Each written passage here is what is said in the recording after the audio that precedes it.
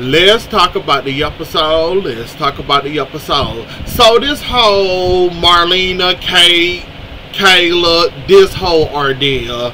Now, I'm okay with y'all playing with them, you know, pretending like they dead, bringing them back, rescuing them. Why y'all leave post Steve like that?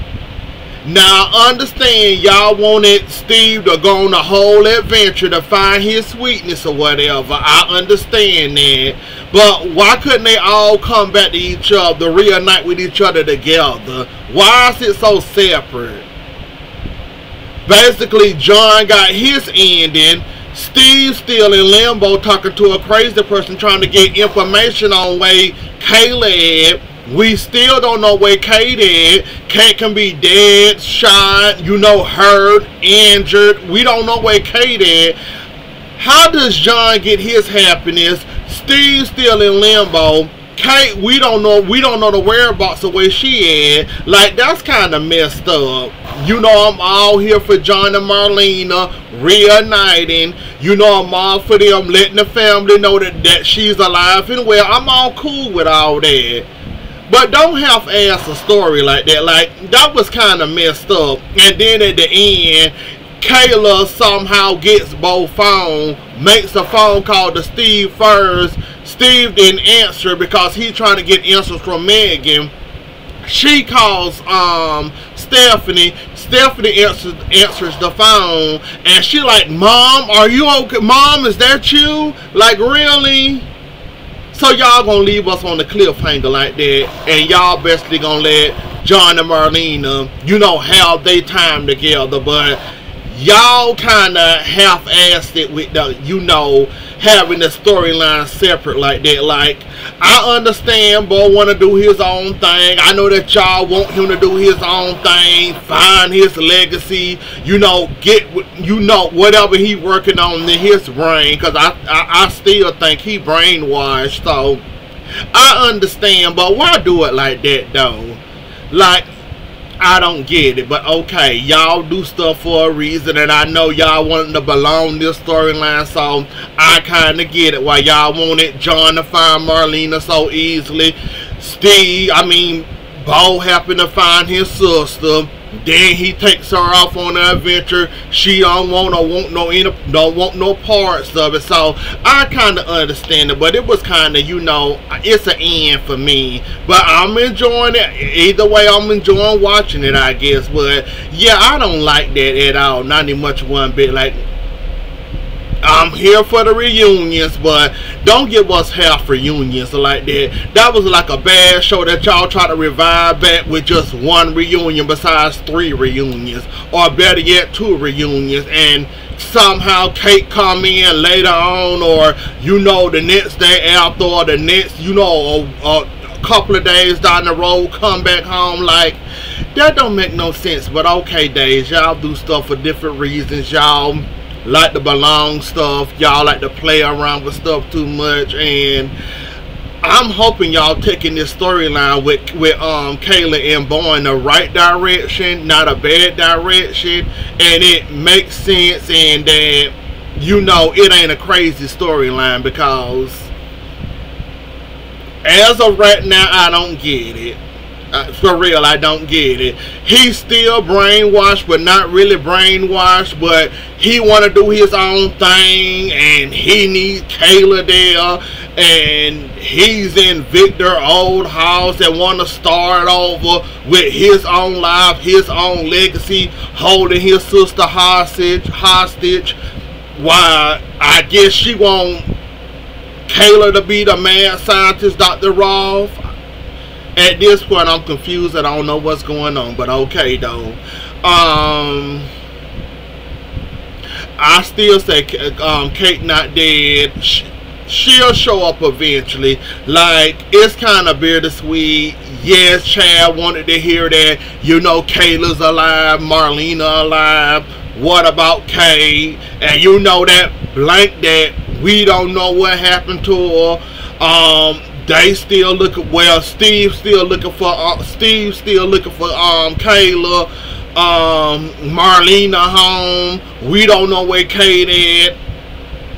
it's just like a whole lot going on in that storyline that shouldn't be going along. But like I said, okay, well, I guess I have to run with it. We're gonna have to run with it and wait till days decide they want to reveal stuff piece by piece. I hope they don't make us I hope they don't make us wait weeks to do that. But more than likely days, they gonna make us wait weeks. Of course they are. They gonna end up maybe by this time next week. Kayla might end up finding a way to escape, or having her phone tracked, and and Bo and probably Steve or whoever gonna have a showdown. It's gonna be a whole lot of mess coming. I feel it coming. You know, with days, it's always some mess coming. Megan, what makes you think you know what? You play too much. Now you know you called. You know there's no running for you. You trying to make deals in immunity and all that. Like, I don't want to be here. I want to be here. I don't want to be there. I want to be here. I don't want to be thrown off on somewhere where I'm gonna be gone and forgetting. We want to forget, and we want you gone and forgetting. To be honest with you, we kind of want that for you. Because I didn't had enough of you already, and you can't fight or defend yourself. Like I said, nice playing, Megan. I'm going to give you your props. You had a nice plan going, had a nice thing going. Where was your goons at? That's the only problem I got with your plan. Where was your goons or your hired henchmen? Where are they? Where were they?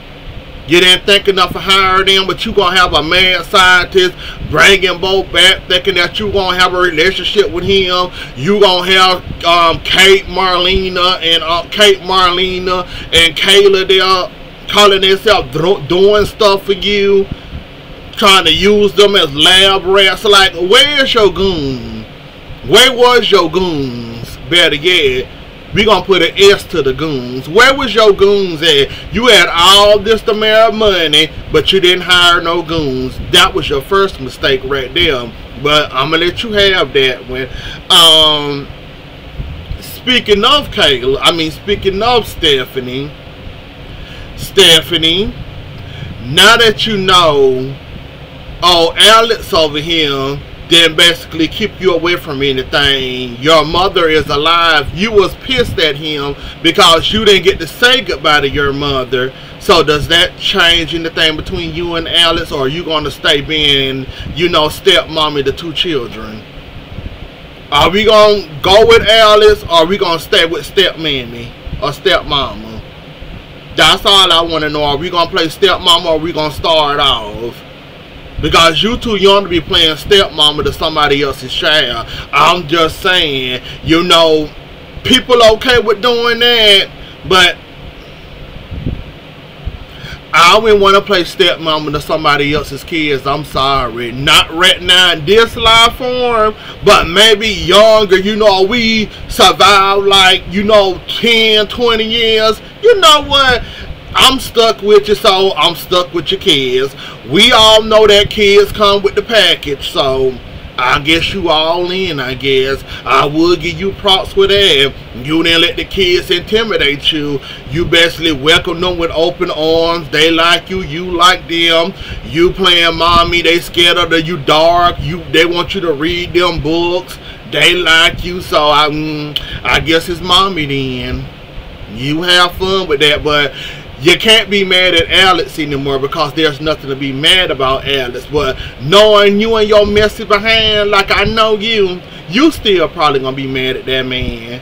Knowing you still gonna be mad. You still gonna be mad. I got the $20. You gonna be still mad. You ain't gonna tell that man, or you just gonna pretend like that man on his ass. You might end up telling him. I got faith that you might end up telling him, but you're still gonna be pissed. Somehow you gonna hold some type of grudge against that. So I ain't got too much faith in you until you show me otherwise, because I already know who you are, I already recognize you, and I've been watching enough to see your schemes and your acts. So we'll have to wait and see how you react, and we're gonna have to wait to see if you're gonna forgive Alice, or you just gonna let him, or you gonna stay mad at him? We'll find out soon enough. Speaking of the Damaras, nice plan, EJ, but it didn't work. I mean, we understand that you don't want Gabby any parts. We understand that you don't want Gabby in any parts of the Damara. I'm there with you. I wouldn't want her no parts of anywhere near the Damara anyways. I wouldn't want her to be a part of it, whether it's by marriage or whatever. I'm with you on that. However, y'all got to come up with a better plan. Like, come on. And Gabby, you foolish for even falling for it. When Nicole showed up to your doorstep talking about a deal, and like Lee said, don't nobody know about this. This just happened. How you know about it all of a sudden? And what possibly deal could you want to make with Gabby in the first place? Like, it was obvious a setup, and Lee was dumb enough to fall for it, but ended up getting hit. Well, his jaw ended up falling and hitting the floor. So basically, it was a dumb idea. And EJ, I saw you do smarter. Like that whole plan and Gabby going along with it to have them little 20 seconds of long time with Stephen for what? Stephen basically had to tell you that it don't feel right, something strange here.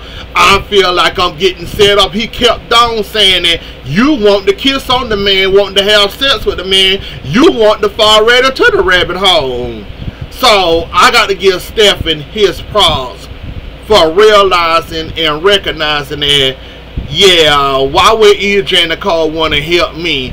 Basically, we just got through playing a switcheroo game not even much a week ago, 2 weeks ago. Now all of a sudden, Nicole and EJ want me to be with Gabby, and we already know how he feel about Gabby, and basically he helping me have a... Yeah, I mean, it was obvious when the jump.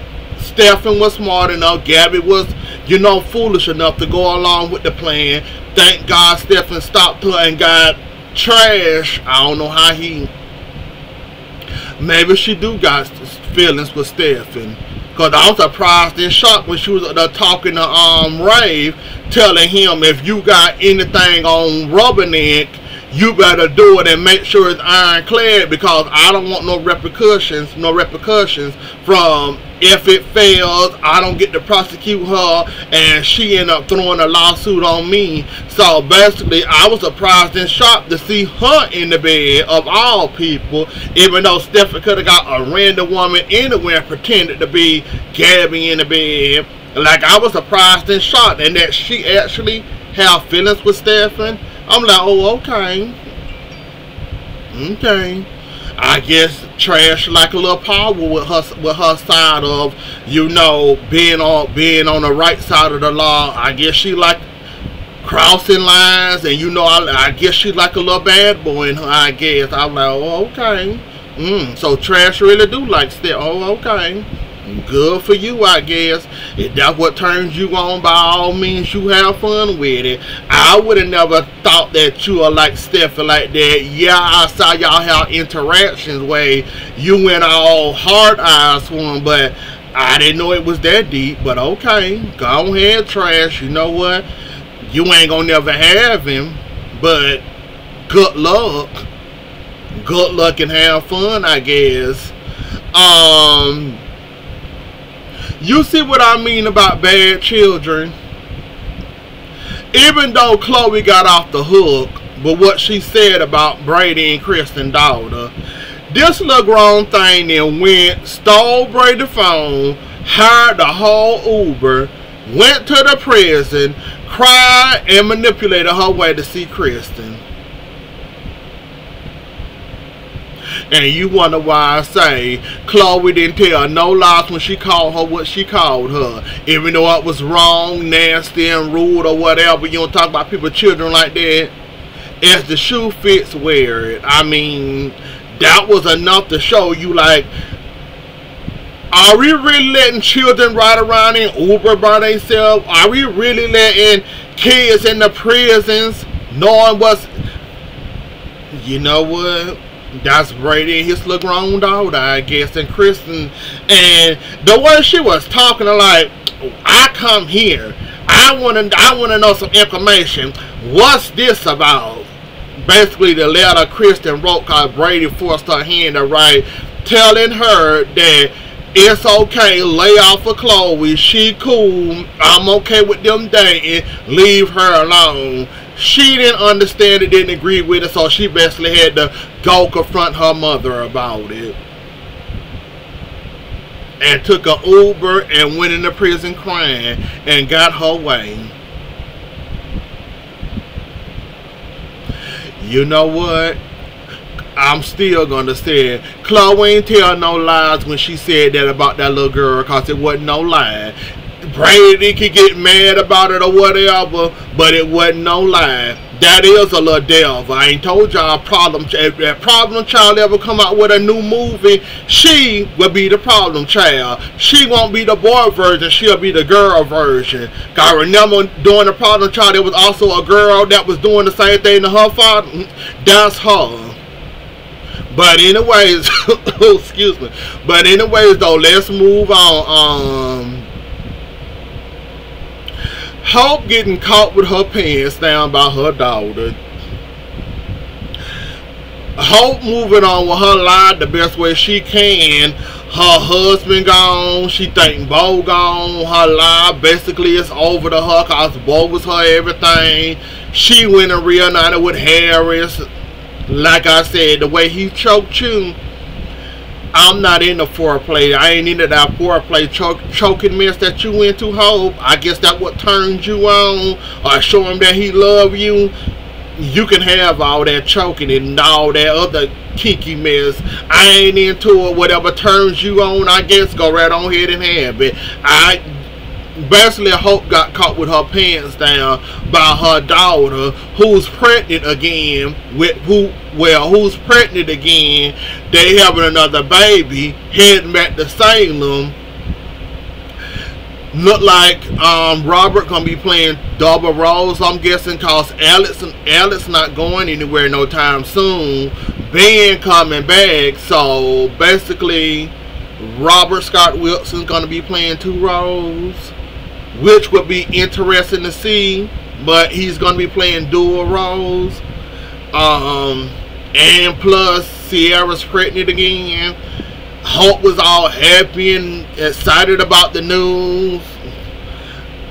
Even though she wasn't really there for the firstborn, but she said she's going to be there for this born. Okay. We have to see how that works out for you. But yeah, you go ahead and do you, I guess, Hope. Once you find out Bo alive, we're going to see how you're going to be there for Mr. Harrison or Harris. And basically, I got my confirmation that I heard Hope say, cuz I was wondering what part of the family that boy was that gave Steve that information. So now we know that's her cousin. So I'm happy to hear that, because I was wondering how Hope calling him cuz. Y'all sure got a whole lot of cousins in Salem and around Salem and here and there in the eyes. I'm like, oh, okay. So that's her cousin. Oh, okay. So now it makes sense. Okay. Basically that's about it. I like what they doing. I just want to know where Kate is. That's all I want to know at this point. Basically, we know they're all alive besides Kate. I just want to know where Kate is. That's all I want to know. When are we going to see Kate? When is Kate going to reveal herself? She might be shot. She might not be shot. We ain't seen Dr. Rolfe yet. So who holding her hostage? Dr. Rolfe? I wouldn't be surprised or shocked if they show her, or we going to a dark alley or a dark building and see Dr. Rolfe holding Kate hostage, nursing her back to health. Cause you notice with the whole scrambling, you know Kayla stabbed him with his syringe and then both stabbed Megan. So where Dr. Rolfe at? Basically he ran and got away. Megan did it.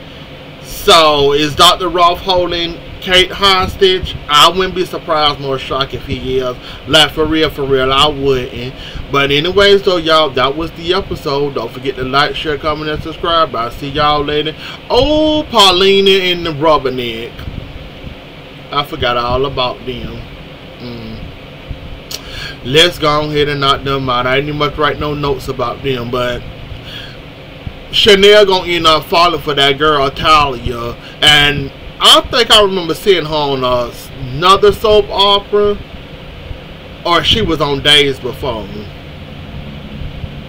I can't tell which one yet, but Chanel gonna end up dating that girl, and the way she helped her mom out when Paulina was having that panic attack, oh, Chanel gonna end up dating her, even though she lied to Chanel, telling her that, you know, well, she lied to her, not telling her she was a doctor, then had to come clean, while Paulina finally putting her foot down and basically trying to stop Rubberneck over here for harassing and bothering her and her daughter. So long ago, you should have did it earlier, and she wouldn't have got away with all this. I don't think Rubberneck trashed your office, but somebody else did. Yeah, you way overdue, Paulina, with the whole, you know, wanting to finally do something about it. I will give you that. I will give it to you that you got it documented of her harassing you. I will give you that. Everybody can contest you know, her harassing you. Nicole, everybody, basically, you got, and you really serious about this, you can end up possibly getting a restraining order against, you know, that thing over there.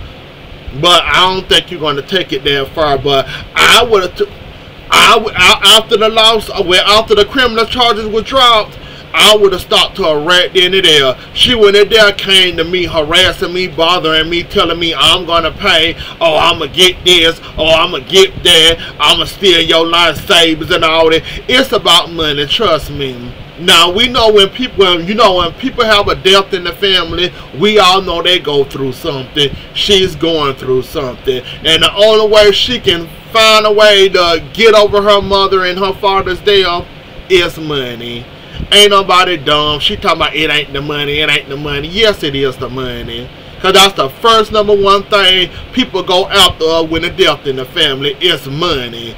So we already know it ain't about, you know, we already know it ain't about retribution. We already know it's about you want this, and you know Paulina got money, and you basically going out of it. That's why you saw Eric up like that, telling him about an art gallery, thinking that you was going to use Chanel sweet bits to turn that into an art gallery. Thinking that you was going to do that, but it backfired in your face. It's about the money. Stop lying. And we ain't buying it. But anyways, though, y'all, that was the episode. Don't forget to like, share, comment, and subscribe. I'll see y'all later. Enjoy the rest of y'all night or evening. Have a good weekend, and I'll catch y'all later. Bye.